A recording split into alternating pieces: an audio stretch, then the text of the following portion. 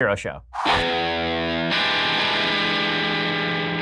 A headline today that said that a man burned down his house because there were a bunch of spiders in his house and he was trying to kill them with a blowtorch, and he proceeded to burn down his house. And I thought, well, that seems like a pretty good metaphor for American politics right now. We'll get to all of the latest in just 1 second. First, let's talk about how you can best invest. I mean, I know that the stock market is really volatile right now. It feels like it's up and down, but the fact is that there's still a lot of money to be made in investing in smart fashion. And this is where Robinhood comes in. Robinhood is an investing app that lets you buy and sell stocks, ETFs, options, and cryptos, all commission-free.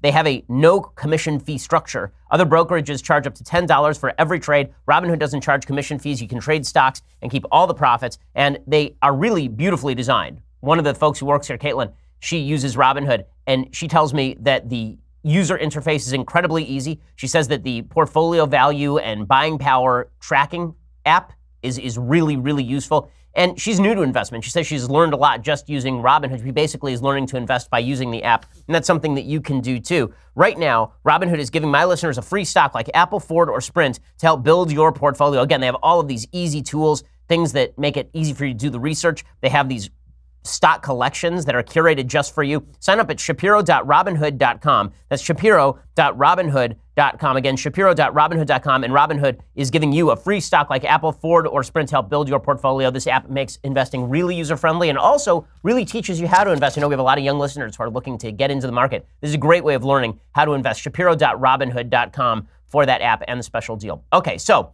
the latest with regard to this spate of quote-unquote attempted mail bombings is that it is possible that the bombs themselves were not actually structured to detonate. So, Allah Pundit over at Hot Air writes, judging by social media, some have glanced at an AP story and thought it was claimed that the explosive powder inside the bomb was harmless. Not so. A package sent to CNN contained a pipe bomb and an envelope with a mystery powder inside. It's a mystery powder that's harmless. The bombs themselves are supposedly workable and functional if crude, although there are other reports that suggest that the bombs lacked a detonator, and so this was either a test run or a hoax or something else like that. We're still awaiting more information, and that is the key today, awaiting more information. It's not the end of the world to say that we need more information, and this holds true on every side. Yesterday, I said there were a bunch of folks who jumped to the false flag explanation. Now, I'm not claiming that you are not allowed to speculate inside your own head as to who you think did this, or that you're not allowed to wonder whether there's enough information to condemn one side or the other. What I am saying is if you are 100% sure this is a false flag, if you are 100% sure, you went right there, like right away, you just went to, this is probably the Democrats hoaxing themselves, that's not good, okay? You shouldn't be using confirmation bias as a substitute for evidence. And this is true in so many cases in our politics, I can't even tell you. I've been saying this for years. I mean, I remember with Michael Brown case. Michael Brown, black guy, shot by a cop, and enormous swaths of the left, the entire left, basically said this is a case of police racism and brutality in which a man was shot in the back because he was black. And I said, well, let's wait for more evidence. And then the evidence came out, and it turns out that wasn't the story at all. Well, here, if you're jumping to either this is Democrats hoaxing themselves or this is Donald Trump planting bombs in the mailboxes over at CNN, let me suggest to you that you're totally full of crap. Okay, you don't know yet. You know how I know you don't know yet? Because no one knows yet. I don't know yet. You don't know yet. The press don't know yet, and anybody suggesting they know who did this or why it was done or what the connection is to any particular political party is lying to you. They don't have the information yet. Now, there's some indicators that something weird is going on, right? I mean, this person who should be put in jail forever, right? The person who is doing this has now sent one of these packages to Robert De Niro, I guess, and sent one to Maxine Waters, and a picture of one of the bombs at the CNN Bureau appears to have a parody of an ISIS flag taken from a meme that was circulating on right-wing corners of the internet since 2014. According to NBC News, the printout appears to show a parody flag that replaces Arabic characters with a silhouette of three women in high heels and a middle inscription reading "Get Her Done," which is the catchphrase of Larry the Cable Guy. Daily Beast Lachlan Markey first noted that an image that appeared inside the explosive package sent to CNN's Time Warner building and addressed to Brennan bore a striking similarity to the black and white flag of the terror group. And then they confirmed that this was in fact an ISIS flag parody. So this is leading people on the left to suggest that really what this is a right-wing hoax, and people on the right to suggest this is a left-wing hoax. And again, you don't know, I don't know, nobody knows. But here's what I do know. I don't really believe that this is a person who sits up nights thinking, President Trump is telling me to go bomb people. And I don't believe this is a person who's sitting up nights going, people on the left are telling me to bomb people. I think this person is a crazy person. I think this person is a loon bag who wants to pursue violence. How do I know that? Because they're sending bombs to Robert De Niro. Robert De Niro, this is not somebody who smacks of, I'm a sophisticated domestic terrorist with a serious political agenda deeply intertwined with the workings of modern politics. And here's where it gets dangerous. I said this yesterday. People who are immediately jumping to Trump's rhetoric caused this, or the media's rhetoric caused this, those people are undermining the First Amendment, because the First Amendment's basic guarantee is that if I am not inciting you to violence, and by incitement to violence, I mean saying, go bomb someone, then I am not responsible for your violent actions. You know who's responsible for the violent actions here?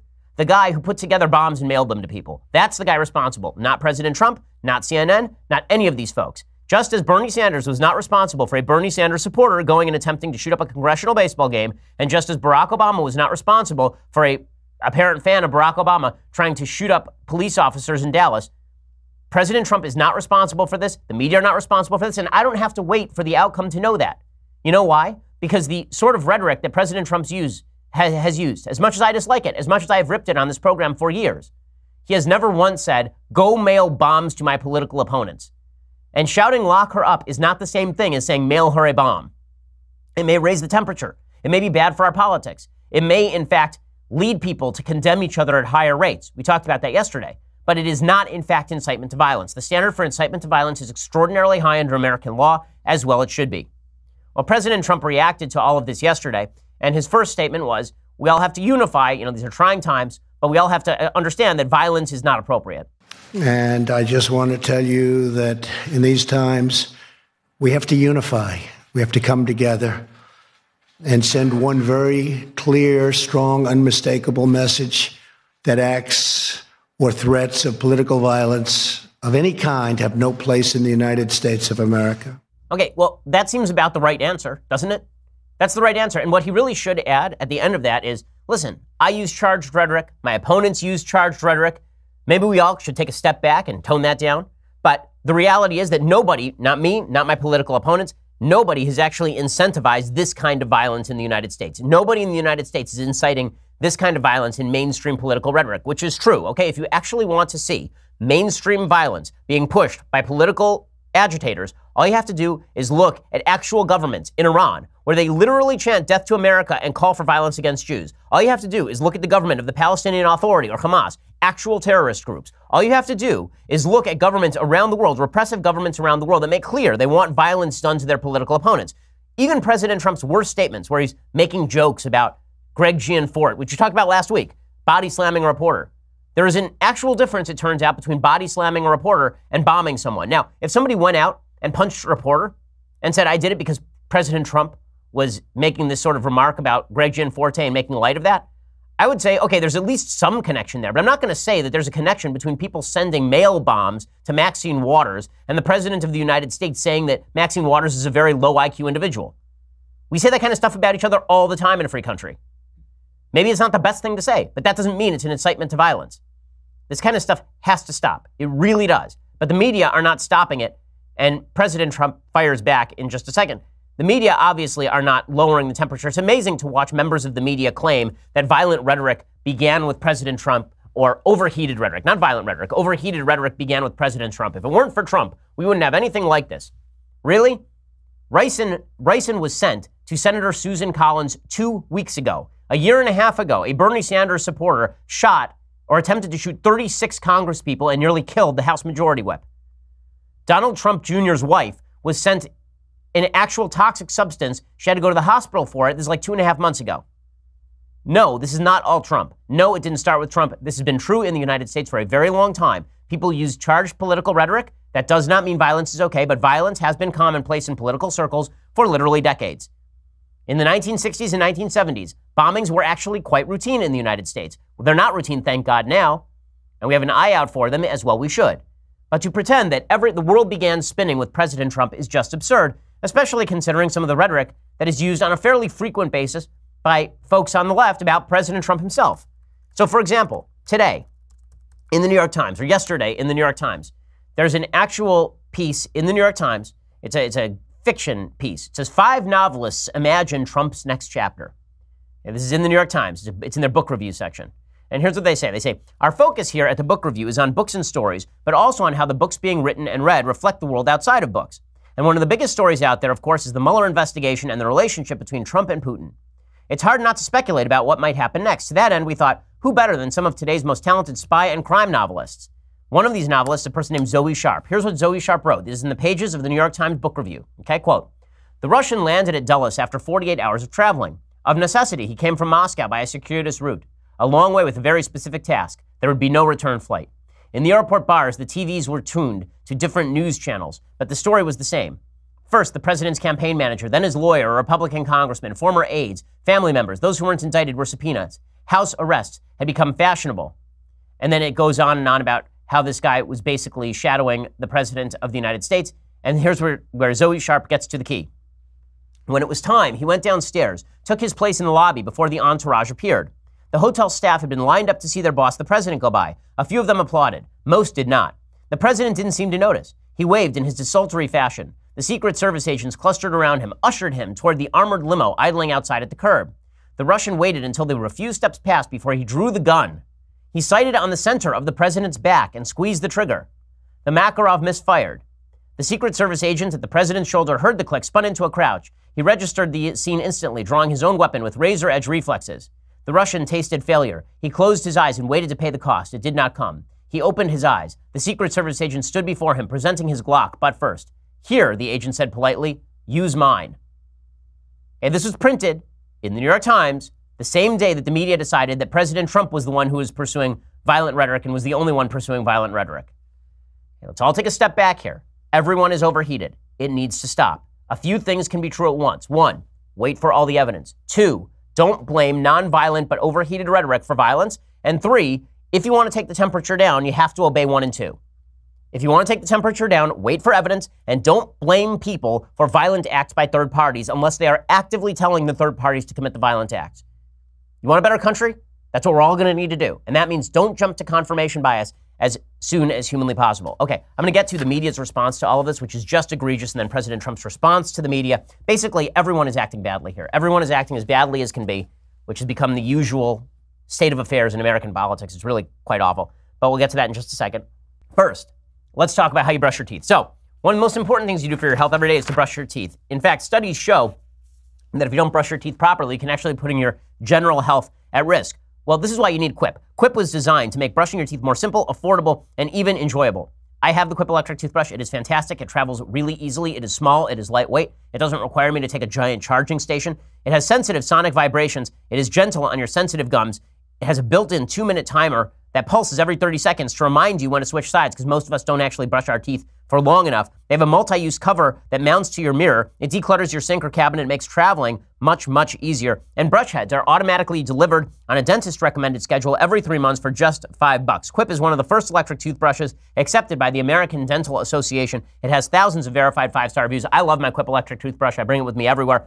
Again, go check it out. Quip, it starts at just $25. And if you go to getquip.com/Shapiro right now, you get your first refill pack for free with a Quip electric toothbrush. That's your first refill pack free at getquip.com/Shapiro. That's getquip.com/Shapiro. Okay, so the media have decided that President Trump is to blame, which was predictable. Now, again, I'm old enough to remember when I said, and many like me on the right said, Bernie Sanders is not to blame for the congressional baseball shooting. The left has no such qualms. The mainstream left has no such qualms. So Paul Waldman in the Washington Post actually just blames the President of the United States straight out. He just blames him straight out. He says, allow me to suggest that blame is too narrow a way to make sense of a series of attempted bombings aimed at precisely the people Trump and other Republicans spend a huge amount of time vilifying. We don't have to look for clues about whether the person responsible has a MAGA hat or what their party registration is. We don't have to assign direct blame beyond a reasonable doubt. What we can say is this: given what Trump has done and said, this was absolutely predictable. In fact, it's a wonder it took this long.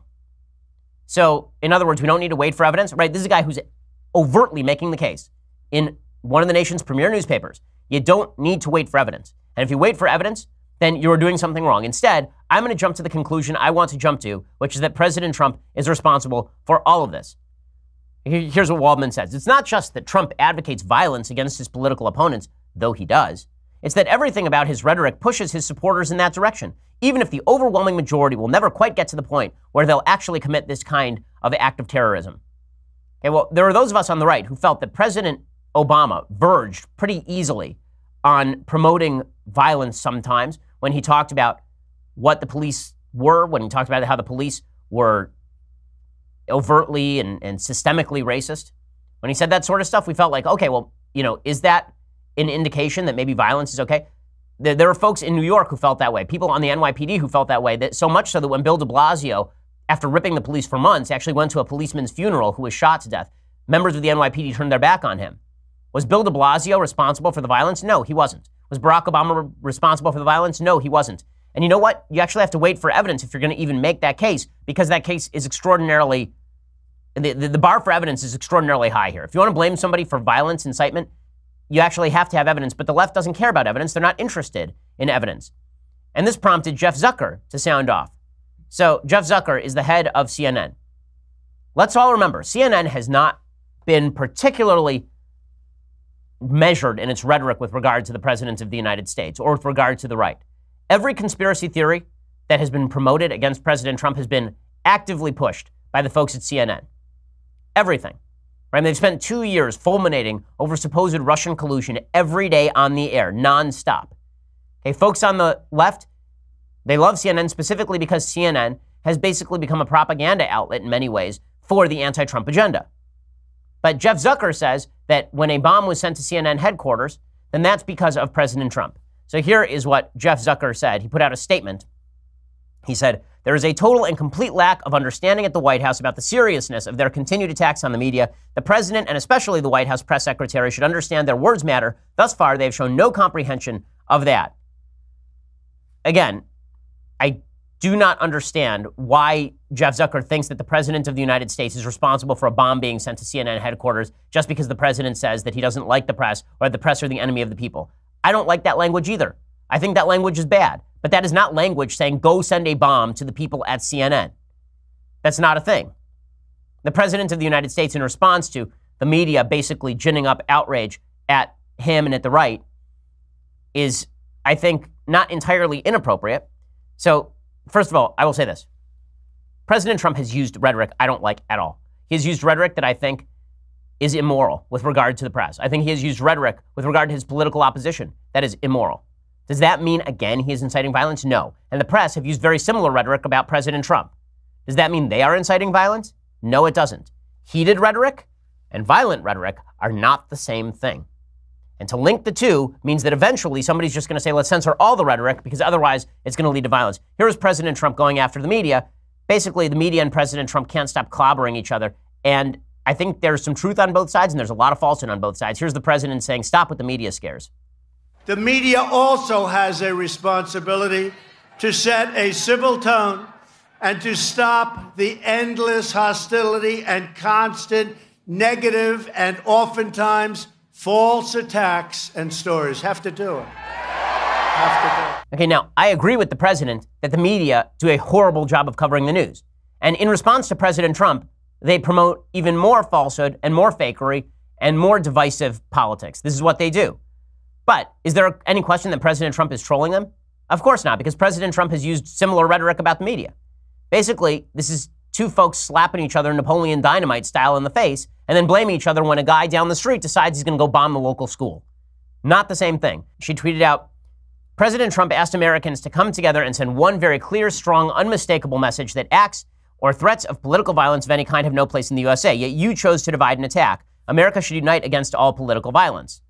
Okay, that is correct. That is correct. And I don't understand why President Trump is getting bashed for saying the right thing at that rally or at the White House, and then he is getting bashed on the other side when he goes after the media. Anyway, in any case, CNN demonstrating full scale that they are going to go with this narrative, right? They never went with this narrative with regard to Bernie Sanders. They never went with this narrative with regard to the attempted attacks on Susan Collins, but they are going to go full scale with these attacks on President Trump. So here's CNN's Gloria Borger saying, Trump's targets, is it a coincidence? President Trump attacks a bunch of people and then those people get mail bombs. You know what we do in politics? We attack people on the other side and their ideas.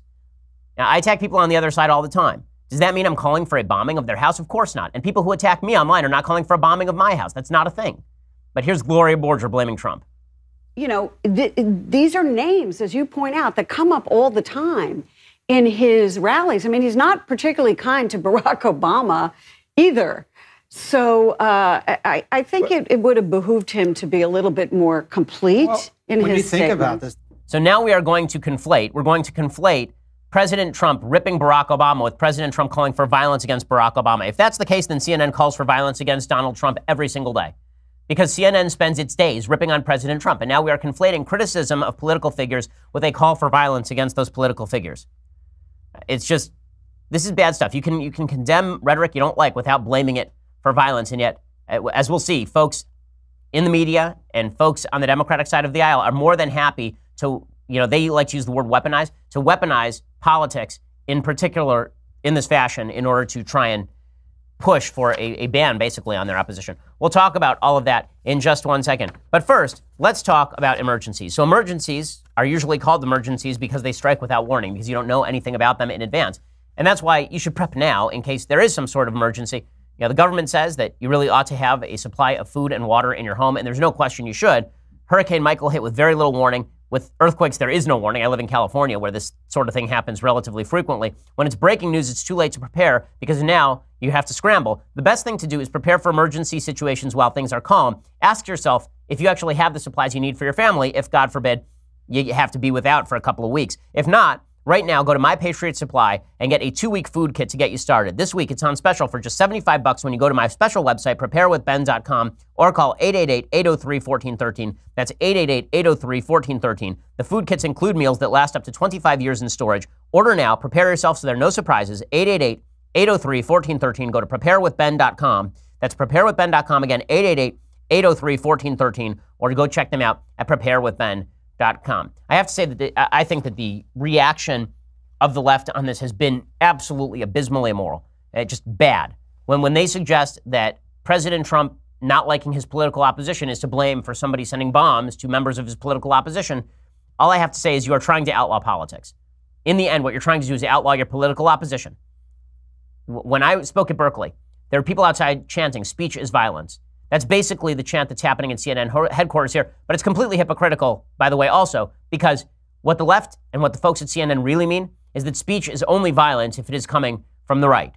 Here's an example. So Don Lemon rips into Trump. He says, President Trump is blaming members of the media, and he's being mean, and he's being cruel, and it's not nice. He's blaming members of the media who are really the victims in all of this. Well, let's be real. They're the victims of the bomber, but they are not necessarily the victims of President Trump. The media can stand on their own 2 feet, and they are fully capable of fighting back against the president, as they have been for the last 3 years.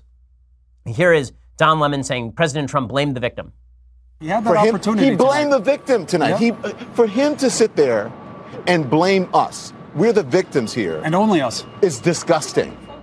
He says, we're the victims here. We're the victims here. Again, CNN were the victims, but not of President Trump. Not when it comes to this. Okay, President Trump was saying that the overheated rhetoric on the part of the media are contributing to a bad environment in the United States, and the response of the folks in the media is, let's overheat the rhetoric even more. And I'm sorry, but this is overdone. Okay, Chris Cuomo and Don Lemon on CNN hugging each other outside of CNN, in the middle of a segment. Here is them doing this. Do better. And take the grace and take the opportunity to be better. I love you, brother. Love Have you. a good night and a good show. Thank you. Thank you very much. Be careful. All these folks who are acting as though there's some sort of existential threat to the media in the United States. I'm sorry, no. There isn't. Okay, this is a bad incident. There's no question it's a bad incident. The reason I have a little bit of lack of sympathy for this, we almost died here routine, is because this thing was stopped in the mailroom with no detonator on it, apparently.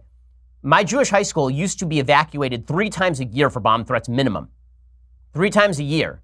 And you know what? It wasn't people hugging and kissing outside, because there are crazy people out there. But the way that CNN is treating this is that it's not crazy people. It's perfectly sane people who are being directed by the President of the United States to attack them. They're an institution under assault by the presidency who is calling for violence on behalf of his political friends.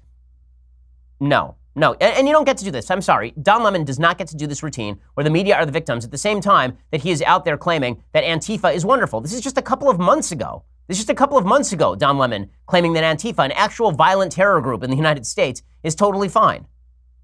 No one condones the violence, but there were different reasons for Antifa and for these neo-Nazis to be there. One, racist fascists.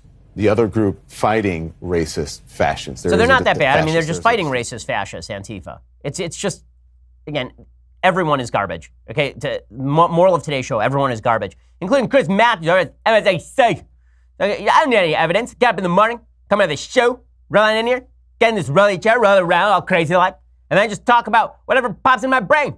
Say, Kathleen, get me coffee. She says, get your own coffee, Chris. And I say, okay, fine. And then I come in without any coffee because I'm too lazy. Go, coffee machine. Go, Chris Matthews, go. To say there is no connection between what Trump has said about Hillary Clinton, Barack Obama, Eric Holder, John Brennan, and CNN, and the thinking of the person who sent those pipe bombs is foolhardy. How do you know that? You don't know that. He doesn't know that because he doesn't know things. And yet everybody assumes the worst on behalf of everybody else. And instead of us saying there's a difference between heated political rhetoric and violent political rhetoric, we just jump in with both feet. The Democrats are even worse than the media on this because the Democrats are absolutely hypocritical and absurd. So Nancy Pelosi and Chuck Schumer put out a statement on this on these attempted bombings. And here is what they said. This is Emily Zanotti reporting over at Daily Wire.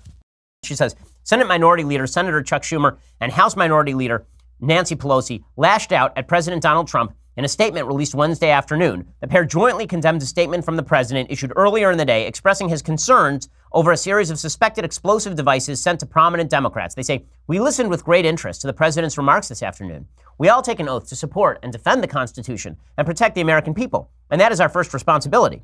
However, President Trump's words ring hollow until he reverses his statements that condone acts of violence. Time and again, the president has condoned physical violence and divided Americans with his words and actions, expressing support for the congressman who body-slammed a reporter, the neo-Nazis who killed a young woman in Charlottesville, his supporters at rallies who get violent with protesters, dictators around the world who murder their own citizens, and referring to the free press as the enemy of the people.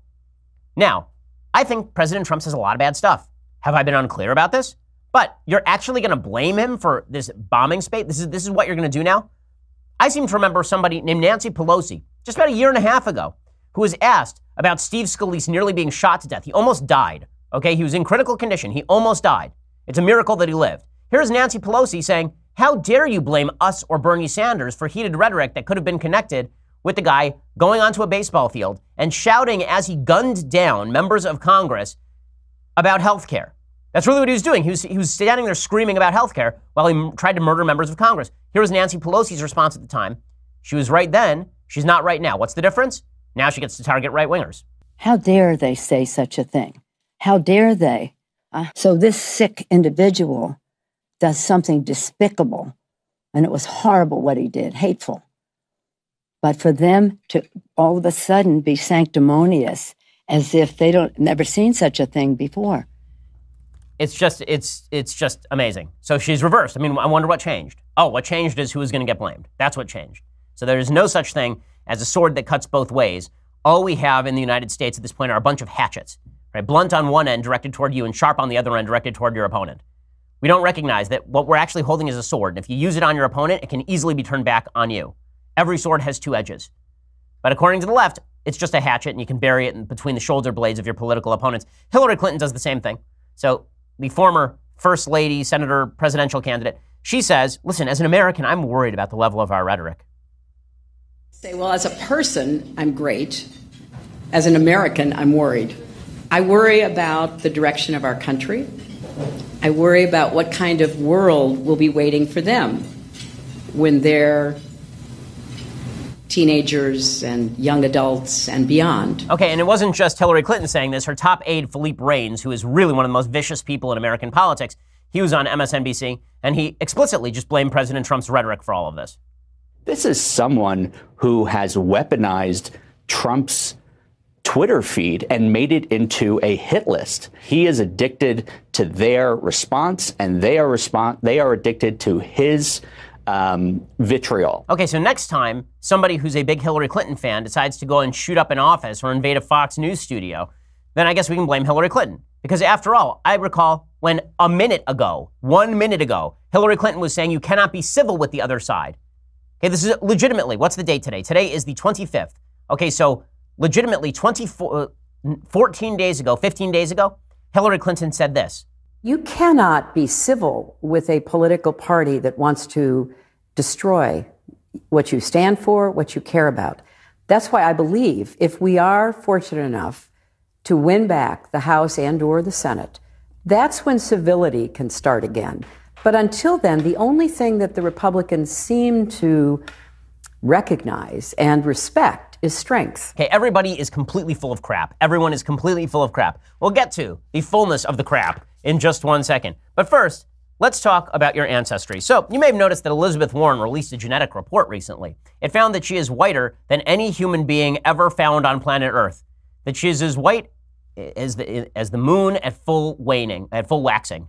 That's how white Elizabeth Warren is. We wouldn't have known that, except for genetic testing. Would you like to find out whether you're more Native American than Elizabeth Warren? Well, then you should go check out 23andMe. It's a DNA testing service that can offer insights into your ancestry, health, wellness, and traits. It's actually a lot of fun, and it's really easy to do. You simply spit into a tube provided in your 23andMe kit, and then you mail your gunk back to the lab to be analyzed. The bitter taste report and sweet versus salty reports can tell you how your DNA plays a role in determining food preferences. That helps you change what kind of food you eat. Sleep reports telling you if you're much more likely to be an especially deep sleeper. You can have the saturated fat and weight reports, which tells you how your weight might be affected by saturated fats in your diet, so you can actually change your diet. And the lactose intolerance report that sheds insights into how your genetics could affect your ability to digest dairy products. It's a lot of fun, and you're finding out where you come from, which is cool. Order your 23andMe Health and Ancestry Service Kit at 23andme.com/Shapiro. That's the number 23andme.com/Shapiro. Go check them out right now and brag to your friends about whether you are, in fact, more Native American than a senator from Massachusetts who says that she's Native American. Go check it out right now, 23andme.com/Shapiro. Go check it out. Okay, so, again, everyone is full of crap, including Andrew Cuomo and Bill de Blasio. Both of them came out and they said, listen, we have to turn down the temperature in this country, and it has to start at the top. Weird. I remember when Bill de Blasio was saying that police officers were just shooting black people for no reason, and I remember when Andrew Cuomo, the governor of New York, said that everyone who disagrees with him on politics should get out of the state. That is not an exaggeration. He said that there is no place in the state of New York for you if you don't believe in same-sex marriage and his views on social issues. But don't worry, it's the rhetoric on the other side that's a problem. Let me explain. If you are sitting around today and you're going, it's always the rhetoric on the other side that's a problem, buy a freaking mirror. Buy a freaking mirror. Okay, everybody has a role in tamping down some of the rhetoric here. Everybody does. And that also means that blaming the other side and suggesting that the other side is responsible for violence is leading to a worse country. It's so funny. Everybody thinks they're fighting violence when they suggest the other side is responsible for violence when they just use mainstream political rhetoric. You're actually increasing the chances of violence when you do that because you are heating everything up. You're suggesting the other side is so evil that the very utterance of their ideas is likely to lead to death, chaos, and destruction. That's an un-American perspective. It's un-American. Bernie Sanders can say whatever the hell he wants, no matter how wrong he is, and unless he is actively saying go shoot people on a congressional baseball field, that is not his fault. And Donald Trump can say whatever he wants, and you don't have to like it. But whatever Donald Trump says, he has the right to say that so long as he is not saying go beat up somebody right now, go bomb someplace right now.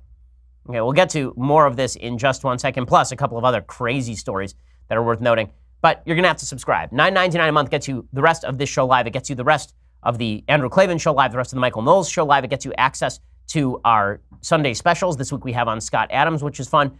Also, next week we have a big name guest, and that one's especially fun, so you're going to want to check that out as well. And when you spend $99 a year, you get all of those wondrous things, plus this, the Leftist Tears Hot or Cold Tumbler. Also, you get access to our mailbag. So if you actually want to ask a question and have your question answered and your life improved immeasurably, all you have to do is spend some cash, and it will make it happen for you. Go over to dailywire.com and become a subscriber. It helps also support the program, obviously. Helps us keep our otherwise unemployable staff employed. Go check it out right now. We are the largest, fastest growing conservative podcast in the nation.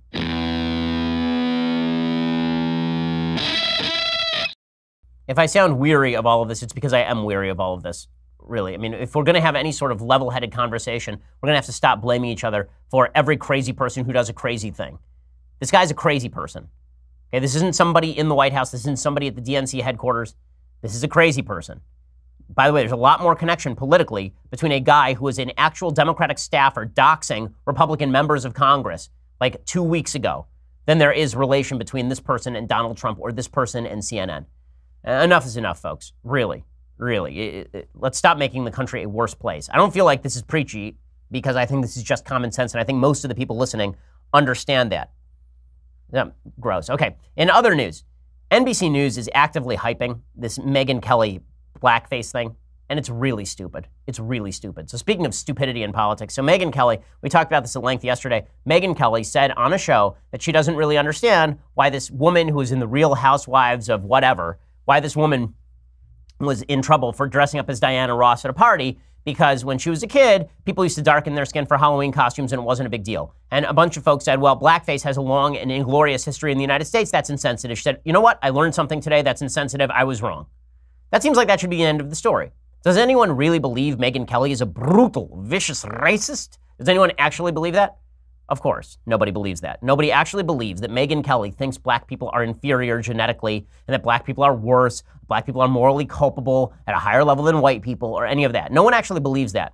But NBC, and this just shows you that capitalism when used by bad people, is not great.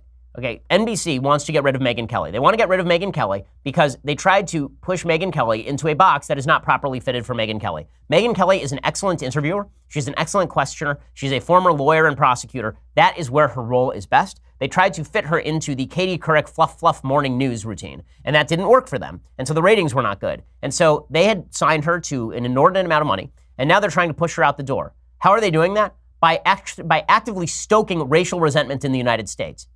I mean, this is ugly stuff.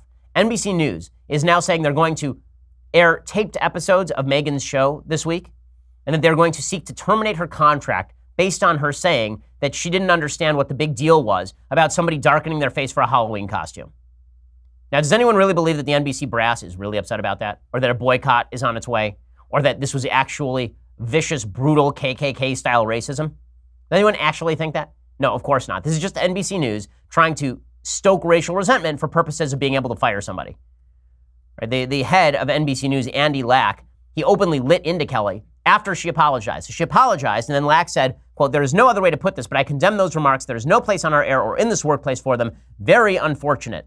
And then Lester Holt covered her comments on NBC Nightly News.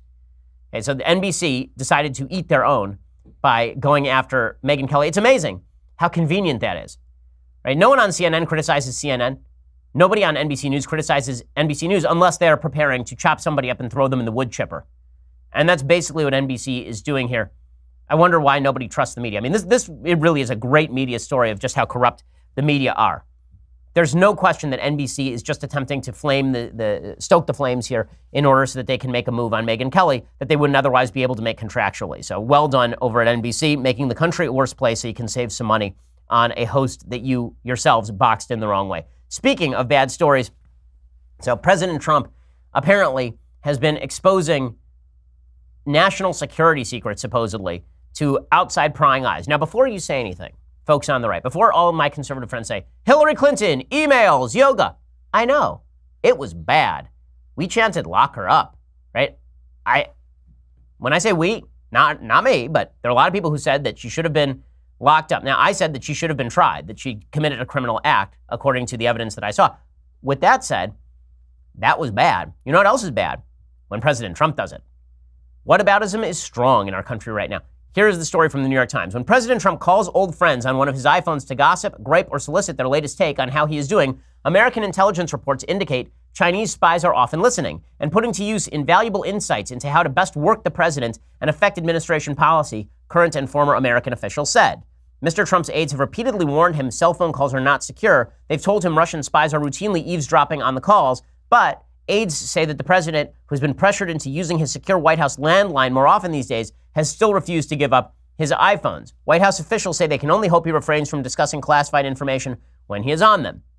The president should not be doing this. Now, the president has denied the accounts. The president says that he has not done any of this, that, this is all fake news. Again, it's all fake news.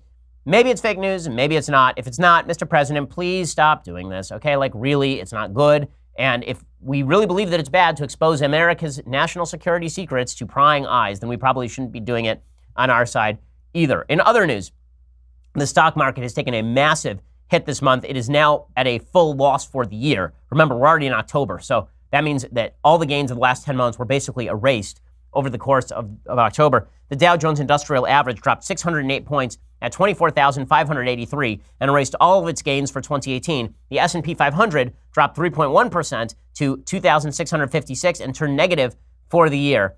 Why? Well, the earnings are down. So a lot of the tech earnings are down. And also, there are a lot of fears about the idea that the economy was overheated in advance of the tariffs that President Trump has put in place against China. So people basically stocked up on products before the tariffs were set to hit.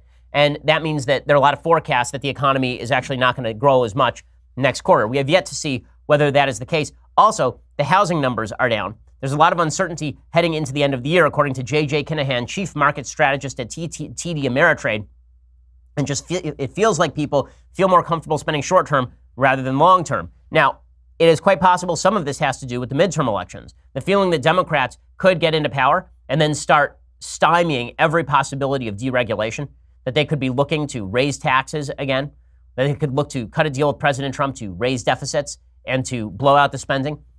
That's going to have some impact on the market as well. That's why it's imperative that if you like your economy, if you want to keep your economy, if you like your economy, you can keep your economy, but only if you keep electing the people who brought you that economy, namely the Republicans in Congress. Even more so than the president. The Republicans in Congress were responsible for President Obama not getting through his worst legislative proposals, and they have been effectuating President Trump's economic policy for the last couple of years as well. Now, what are the chances that the Republicans retain the House? Well, they've been moving in the wrong direction in the House. There's, according to 538, a 5 in 6 chance that Democrats win control of the House. The Senate, however, is a little bit different. So they are forecasting that the Senate is going to be held by the Republicans in all likelihood. And they say that right now, the Senate is about 75% likely. That the Senate is 5 in 6 chance Republicans keep control of the Senate, and they may gain up to 2 seats, 2, 3, 4 seats. They say that there is a 17.8% chance that everything remains solid. There is basically well within the bell curve that Republicans pick up anywhere from 3 to 4 seats, 2 to 4 seats. So that seems the most likely outcome at this point. You know, all of that has led people on the right to suggest that maybe this latest bomb scare is some sort of Democratic attempt to gin up voter rage just before the election. But again, in the absence of evidence, I am not going to go there, and I don't think anybody else should go there either. We should not be moving based on, again, evidenceless allegations at this point. I'm perfectly fine with waiting another 24 hours to find out what the hell is going on. And I think everybody else should be too if we want to have a stronger and better country. Okay, well, let's do some things I like and then some things I hate. So, things that I like. I think that everybody likes cartoons. That's what I think. I think America can unify around liking cartoons. Our country used to be a lot more literate with regard to classical music particularly. My kids know some classical music specifically because they have watched some of the old-timey cartoons. Now, a lot of people look at these cartoons like, those cartoons are violent. Those cartoons are violent. If you really, again, connecting speech to violence, if you really think watching Tom and Jerry clobber each other is what leads to people raping people or shooting people, you're out of your mind. My kids watch these cartoons, and you know what they don't do? Slam the piano on each other's hands. Okay, here is, this cartoon actually won an Oscar. It's called The Cat Concerto, and what you're going to hear is Tom, Tom's the cat, Jerry's the mouse. Tom is going to be playing Hungarian Rhapsody No. 2 by Liszt. Here's a little bit of this cartoon, which is just hilarious.